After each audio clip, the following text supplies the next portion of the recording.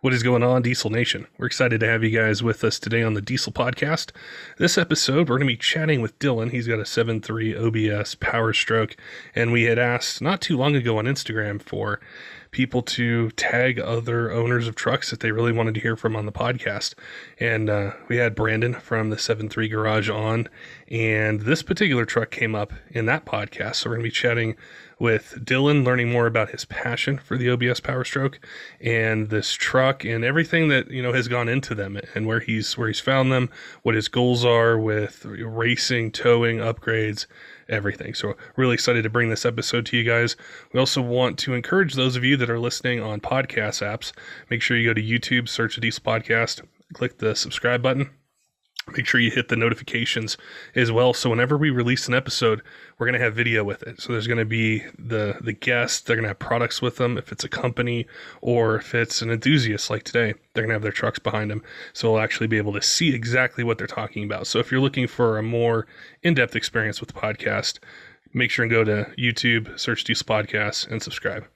All right, let's get to chatting with Dylan about his OBS Powerstroke obsession. Dylan, welcome to the Diesel Podcast and some more Ford OBS 7.3 talk. I see two really nice trucks behind you that I can't wait to chat with you about. So we're excited to have you on today. Heck yeah, I'm super thankful for being here. I'm blessed with the opportunity and glad to be considered. Yeah, we had put out a post on Instagram just asking people, hey, who should we have on for some OBS talk? And you came up a lot. And Brandon, who we had on recently, had mentioned seeing your truck, and we thought it'd be great to chat about you. And I wanted to, kind of start with what drew you to the OBSs or the Ford, the 7.3. Where did your passion for those trucks begin? Growing up, honestly, they've been in the family for a really long time. And I use the term long time since 94. Just, I don't know, we've always had them. They've been solid workhorses for us. And honestly, just again, family. Now with building them, it looks like you have two different kind of builds, and I wanted to start with the regular cab where we see the hood up there, and yeah. It looks like a lot of shiny parts, a lot of cool stuff. Where did the idea for the build? How did that start out? Did you think, hey, I want to build a race truck, or did it just kind of snowball with one upgrade led to another to another to another? I've always been led to diesel performance and stuff like that, just the nature of seeing trucks do what cars were meant to do. Yeah. And I'd always wanted to chase horsepower. Growing up, everybody told me I was kind of chasing my tail and just kind of wasting my time with the 7.3 liter platform. And I just kind of took that into initiative, like, well, I guess now I have to prove you wrong.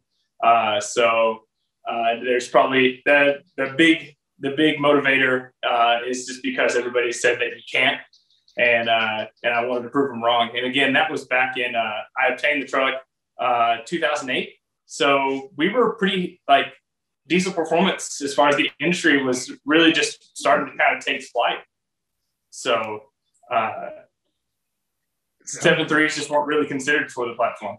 Yeah, and that was the thing I think that drew so many of us to diesel performance was we could have these bigger trucks, plenty of room, and then if we wanted to take them to the track and have fun with them, they'd go fast. And I remember back in that time frame, it was always, well, you got to get a Duramax, you got to get a Cummins, or 6 liters and the 6.4s and everything with what they were doing. And there was this thought that, well, if it's a 7.3, it's not going to go fast, but that's not true anymore. And no. When you were building this truck, you said, I want to go fast. What did you look to for a blueprint for power and torque?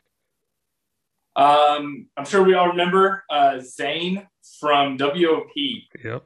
He had that white regular cab 4-wheel drive truck, and I'm probably in the hours of time watching that thing on YouTube, just the small amount of videos that are out there on that truck, just on repeat. And I just thought, one day I'm going to have that. And just a huge just inspiration as far as to the truck. The truck's pretty similar, I guess, as far as appearance wise to his truck. It's just, mine's 2-wheel drive.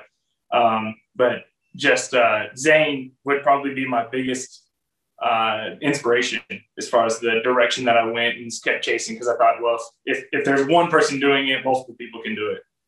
Now, when you were building it, did you go right for say a particular power number at the start, or did you maybe start with a charger and injectors and little things here and there and then progress it, or was it a build you just knew right away, hey, this is power number I want to reach, this is how fast I want to go, and just put it all together at once? Like everybody else, I started with the want of big horsepower, and at the time, 500 horsepower was like it. Yeah. As far as like what everybody was obtaining with stock rods, and if you really wanted anything else, you just had to go like way out around on some completely custom parts. Anything more than 500-600 horsepower. And so just like everybody else, I started out with a basic chip and intake and exhaust, and I thought, man, this thing is a rocket ship.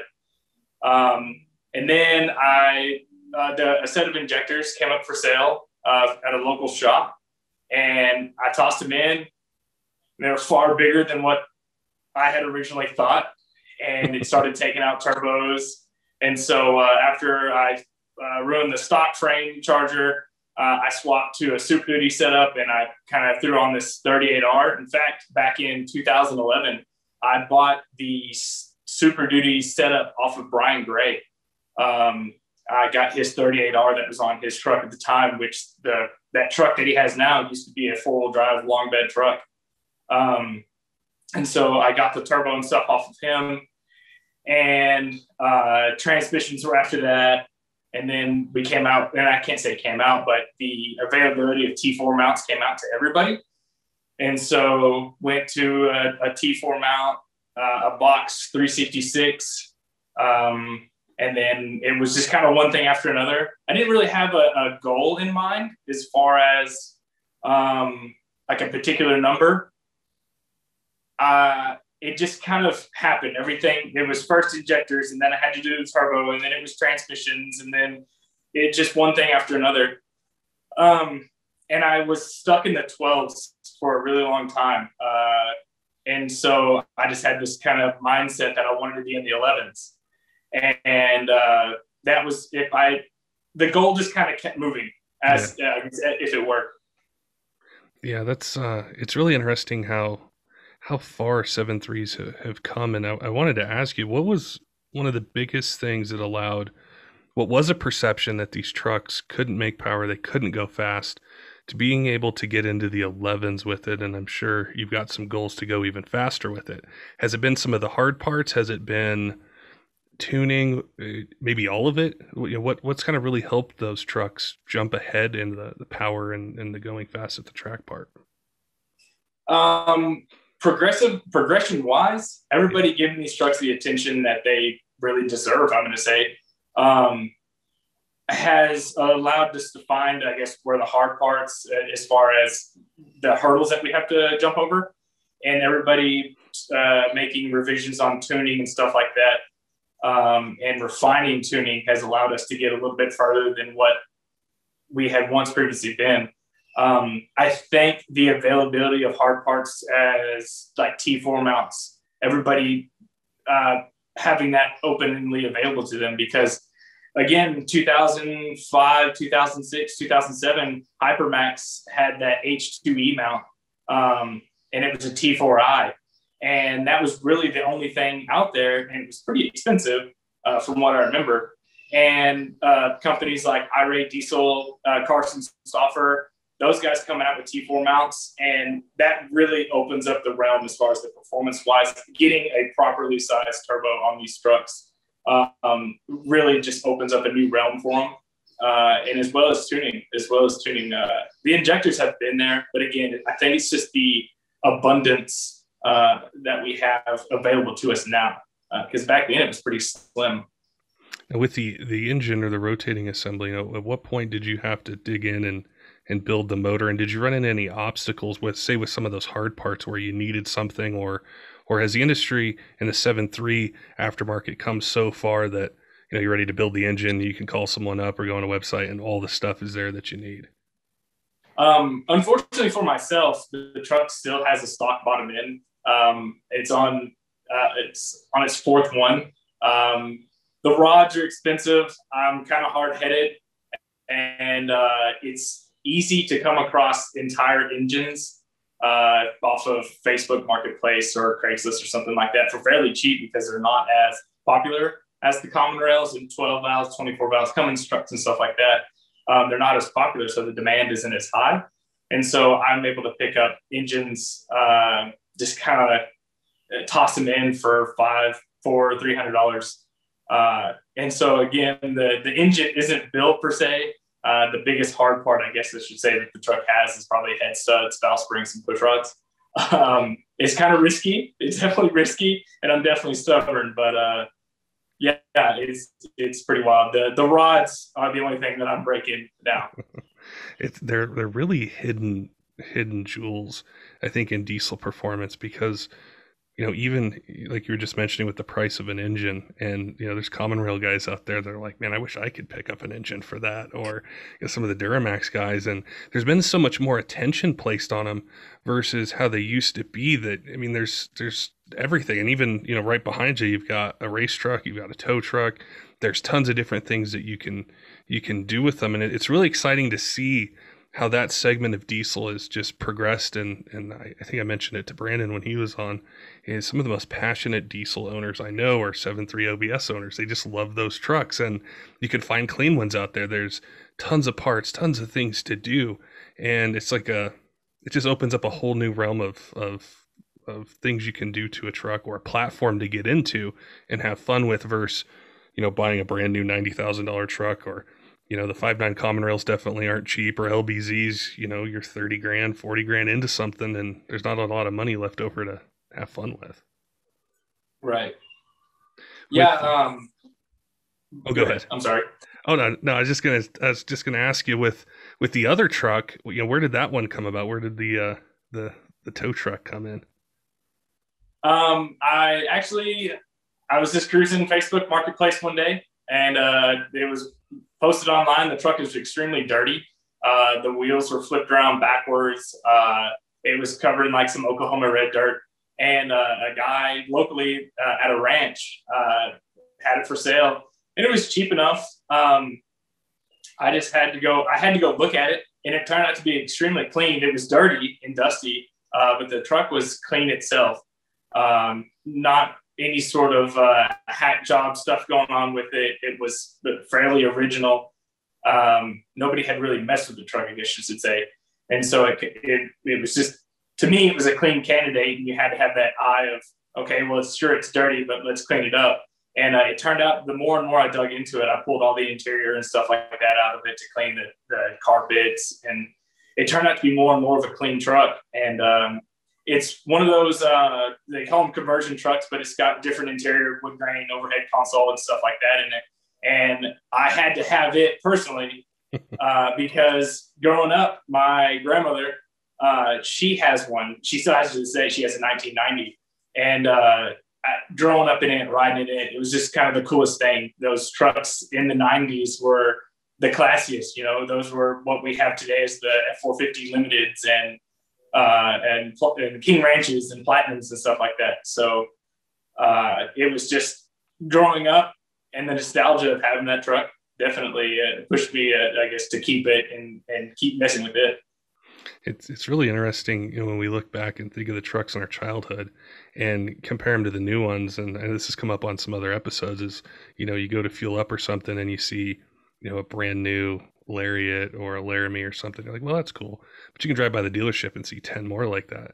But you're not going to see a clean 25-year-old truck that, is immaculate, that pulls up and it catches your eye more, and you want to know more about it.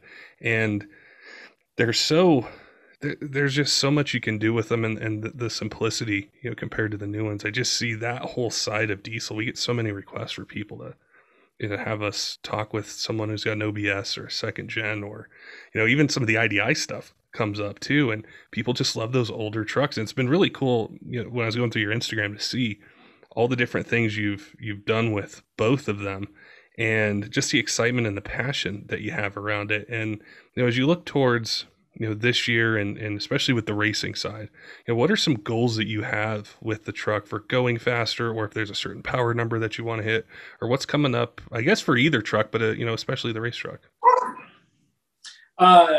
On my regular cab, I'm really hoping to hit sixes on fuel in the eighth with the stock bottom end, of course. There's some guys out there doing it. For whatever reason, the stigma behind a fuel only number as well as stock bottom end, it's a micro record for myself. The truck's two-wheel drive, so I'm kind of up against it all as far as trying to make a two-wheel drive hook in a 7.3 fuel only stock bottom end. I'm making myself my own hurdles, I guess, but as long as if I went 699, that would be my closest goal. The truck's gone 730 as it sits. And I've changed. That was with a 467. The truck's got a 475 on it now, and a dual high pressure oil pump setup from Terminator Engineering. It's running that big single on there. Yes, sir. Yes, sir. With the it gets up on top of it pretty quick. We have the displacement to spool it, not like these 5.9 guys. They have that tuning on point. And it's kind of hard to get around the fact that we are limited on tuning, I guess, just because of how I'm going to use the term dumb the computer is compared to these new trucks. But no, it's got the displacement. It'll drive it pretty well. So I was going to ask you, as far as, driving it around, is something you can drive around town and just be able to go from point A to point B with that big of a charger? Yeah. The guys, Gearhead Tuning tunes it. They're super clean. Now, don't get me wrong. Yes, you can drive around on a file that can make it completely like smoky and stuff like that. But no, it is a drivable truck. The truck itself doesn't have any weird switches or tricks or anything like that to get it to start. If you were to get in it, it would be like driving a stock truck. In fact, I've built the truck around the fact of where my wife, if she wanted to, she can hop in it and drive it to the grocery store or something like that. The truck still has air conditioning, full interior, stuff like that. So there's nothing, I guess, abnormal about like a starting procedure or how it drives or anything like that. Now, is the tow truck, is that one set up completely stock, or have you done some upgrades to that one? It's fairly stock. It's got your basic intake and exhaust and a chip. I know there's going to be somebody that's watching this podcast. It's like, man, I love OBSs. Maybe they just picked one up and they're looking for something where, maybe they're not racing. Maybe they just want to drive it every day, tow something. What are some upgrades you would tell somebody to look into as the first set of upgrades to do to get a little bit more power, a little bit more drivability from them? The biggest, I guess, hurdle on an old body style specifically, the injectors are your biggest holdback as far as like your power. If you just bumped up to a set of like 160 stocks, they are fantastic. They respond really well. You don't have to upgrade a fuel system or a turbo or a high pressure oil pump or anything like that. They're really, I'm going to use the term a drop-in injector, and they'll perform well. Of course, you're going to benefit from an electronic fuel system, like say from iRate or any of those guys. You're obviously going to benefit from that, but they truly are just a drop-in injector and go. And they, like I said, the trucks respond really, really well to those injectors. Now, if it's an automatic, do the stock transmissions hold up okay to a set of modified injectors and maybe some bolt-ons like an air intake and just some other things, or do you have to get into building one, pretty quick in the process or later in the process? Through my trial and error, the biggest killer that I think most people find out is heat is what kills an automatic transmission. And so lots of guys out there, I can't think of anybody specifically, but I think Mishimoto, those guys offer a similar size to the 6.0 transcooler. And but keeping an automatic transmission cool will keep it, operating well. A torque converter and a valve body would be probably standard upgrades if you were to rebuild a transmission, and that would handle 450 horsepower pretty well, and not have to get too deep into your pockets to be able to manage that kind of power.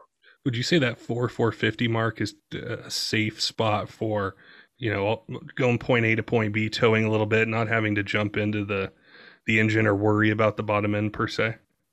Absolutely, yeah. 450 is probably like a magical number. You really aren't having to swap to T4. You're getting by with basic turbo upgrades. The guys at KC Turbos, they've got some good drop-in turbos for these trucks. They're really getting them lined out. An intercooler, a fuel system from take your pick with the guys, like I said, at IRA, Marty's, anybody like that. And then drive it across the country, and make 450 and 450 horsepower in one of these trucks is way different than 450 horsepower from, like I said, the stock power level that the trucks come with now. These trucks are really light. Yeah. My dually, for instance, I put it on some scales, and I think with me and a friend of mine in it, it was only like 6,800 pounds. Wow. And that's a 4-door dually. So, and then my regular cab, it only weighs 5,400 pounds with me in it. So they respond really, really well to lower horsepower numbers. That's a really interesting point, because we see these new trucks and there's this power torque war thing going on, but they weigh so much. There's so much more that's in them electronically and with everything else that comes with them. And I imagine 450 in one of those trucks is pretty fun to drive around the street, take to the track, and have some fun with. Oh, absolutely. 450 horsepower is something, they're really responsive. You're not trying to black out a highway whenever if you come up on some kind of car that wants to play around. You're not really putting that stain, I guess you could say, on the diesel community. And again, drive it everywhere. And the great thing about these trucks is, which is basically any electronically tuned engine, is the chips shifting on the fly. Going from something that is just a complete, quiet, normal driving vehicle to something that's way more fun. It's a lot of fun messing with these trucks that way. I just thought of a question, and I didn't prep you for this one, but I know with compound chargers, it's something the Cummins guys have had for a while, Duramax guys, and I did an episode a while ago, somebody who did it on a 7.3 Super Duty. But as far as running compounds on an OBS, is that something people have done, or is it something that you think in the future might be, something where to get the power, get more air, that maybe start to see more compound kits for those trucks? We've relied pretty heavily on the displacement of the trucks to drive the chargers. And I use the term people have used nitrous to help spool them. In the application that most of the guys that myself, a drag racing application, we typically run like a loose torque converter. And that way we're able to get up on top of a single. You got guys like Dan Kropnak with SDK tuning. He's got a pretty gnarly set of compounds on his 7.3. I think he's got a 467 to a 488. And the truck drives really well. It makes big power. He says he's like coming into boost at 1,800 RPM. Like he's really in his stride at like 1,800 RPM. And that's crazy coming to someone like me, where we know torque is what kills factory rods. And so my truck, I drive it around the 2,200. Like my charger's starting to come in at like 2,200, 2,300. And so I have a very short power band. And I would love to be able to have, the power band of, say, the compounds and the common rail trucks. I think we've relied pretty heavily on the displacement of the trucks to drive the big singles, but I would love to see most of the guys get these compound setups figured out and see more of these trucks out there. But I think the biggest downfall of what 7.3 guys and what we fight is we have steak dinner dreams on ramen noodle budget. Yeah, it kind of come into play with a lot of trucks, as well as, if you're thinking about a build, you have a dollar amount, in mind, and the Cummins guys, they've got to set $4,000 to $6,000 aside for their transmission right away if they want to have any fun. And it's a matter of being able to decide where you're going to put the money and how you're going to get to that point. And I wanted to ask you, with your race truck, who are some people that helped you maybe early on when you were thinking about, hey, I want this power number, or I want to run this time at the track, that helped you either plan out your build, or maybe they helped you with, tuning or parts, or just where did you find the resources to be able to get to your goal? I got a big help from a good friend of mine up in Tennessee. He works at Full Force, Kalen Golden. He helped me kind of I'm going to use the term waste time with smaller injectors, bigger injectors, and stuff like that. He got me kind of on the straight and narrow. But a lot of the stuff that I've obtained and the stuff that's on my truck, as far as push rods and valve springs, I've picked up stuff off of Facebook Marketplace. I've kind of picked up behind people who had given up on 7.3s and obtained some parts cheap that way. Trying to think, Riley, a good friend of mine at Evil Fab. He owns Evil Fab Diesel. He's an awesome fabricator, and he put together my intercooler pipe setup. He did what I was wanting, which was no boots, I guess, per se, less boots than what most of these kits have. I'm like really simplistic, and I want less places of failure. And he helped me out with that. He was great with it. As far as, and again, on the transmission, Kalen again strikes again on this transmission. I picked up a BTS unit, Brian's Truck Shop transmission in the truck now. I picked it up off of Kalen. He got me lined up with a guy that had originally restored an old body style, and just felt that the old body style was not the way for him.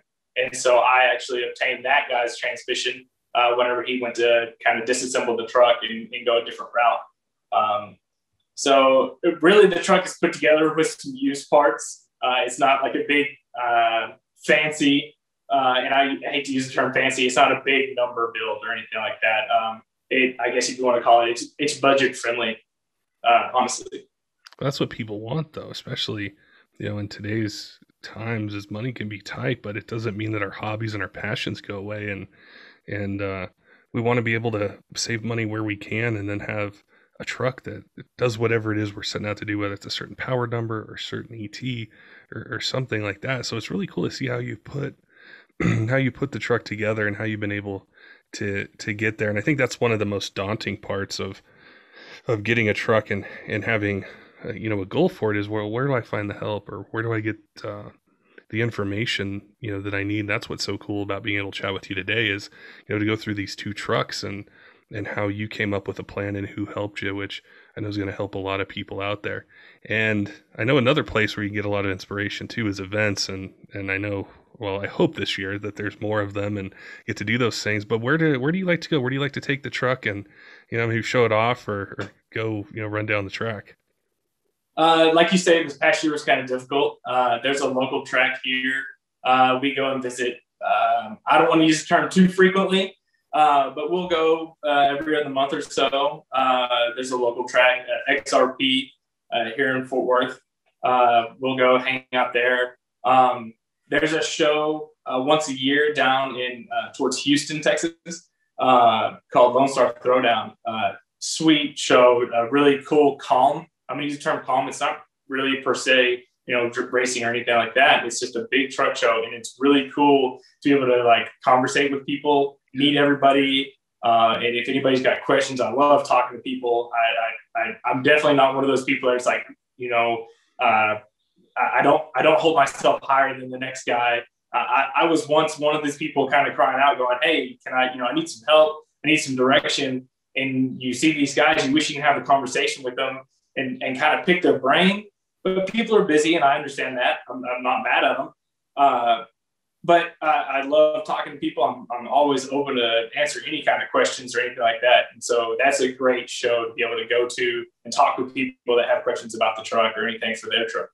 It's cool to get ideas too when you walk through and you see different set of wheels and tires or suspension or a build or just different things. You can see them on a truck versus, on a website or in a magazine or something like that. It can be hard to kind of connect it to. And then when you get to chat with the owner or the owner of the company and just say, "Hey, this is what I've got. How do I do this?" Or "How did you like, this charger or that set of injectors?" And it can help cut through so much time. And then you get to know people and build bonds. And you had mentioned, you came up on Brandon's podcast and he was talking about the hood being up and checking out your engine and everything. And it's so cool to be able to connect enthusiasts from all over the country and be able to chat with you guys about, what your passions are and just the connections that you're able to make. So hopefully there's a ton more going on this year, and you see the truck, run down the track, meet more people, and just be able to network. Yeah. In fact, right now, in August down here, there's a event called Texas Truck Jam. I don't believe it's diesel specific, and it's here at Ennis, Texas. I'm trying to remember, Texas Motorplex, I believe is what that facility is called. And I'm really looking forward to getting the truck out there. I'm really wanting to be competitive with the truck. 770 is my goal. That way I can kind of be easier on the truck, tone it down, and be consistent with it. But again, as far as an event coming up, I'm really excited about that event, to be able to get back out and see everybody and like you say, make more relationships and stuff like that. So I wanted to ask you what it's like when you go to the track and there's a guy in a Cummins or a Duramax and you line up to race and he's like, I'm going to take this 7.3 OBS. It's not even going to be close. And you just go out there and beat him. What does that feel like? It makes all of the heartache, it makes all of the blood, sweat, and tears worth it. It really pushes all of the stress that the truck causes. It's so cool whenever you do see somebody and you race, you come back to the pits and they come back and they're just, the biggest question is that a 7.3? And they just kind of lose it, and they check it out and it's cool because that, like, again, that makes it all worth it. Because the question, is that a 7.3? That drives it right there. I mean, because who does it? And I say use the term who does it. Not everybody does it, I guess you should say.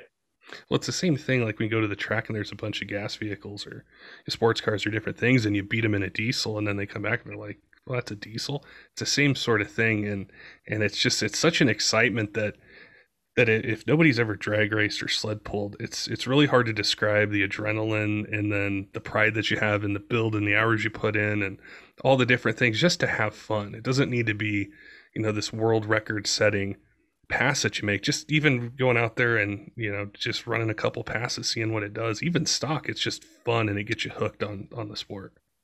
Oh, it's one of the most addicting things is to go down the track for the first time. I remember when I did it, I was sitting there and I was staging and my left leg shaking because I'm like the adrenaline's going and I'm like, am I going to pass? Oh wait, I passed the lights. I just lit both balls. But you just learn and you progress and it's fun. And I really appreciate what you're doing in diesel and documenting the builds and taking time today to chat with us about it. And I know people are going to be watching or listening and they're going to say, hey, I want to check out these trucks in more detail. And they might have questions, something I didn't ask you. They'd like to know what's a good way for them to see what you're doing and be able to reach out to you. I'm really active on Instagram. And as far as with the trucks, my Instagram handle is nasty73 and it's all spelled out. There's no numbers or anything like that. And the name, it's kind of funny. It goes back to some friends. We were all just kind of goobers and we all had nasty in front of our name. So there's nothing special there. I don't think the truck is the nastiest thing on earth, but we just like to have fun, like you say.